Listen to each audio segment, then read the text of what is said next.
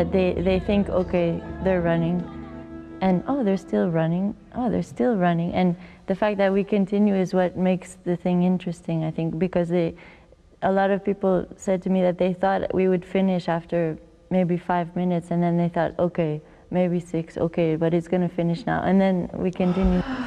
I think I split my foot open. Yeah, the beginning is the most difficult. After 2 minutes, I always want to stop. Me too. And I think I'll never make it. Me too. Yeah. But after 10 minutes, it's no problem anymore. Then you feel like you could just go on. Yeah. You have to let go, as we said before. And the moment you let go and you just do what you do, you can really do it.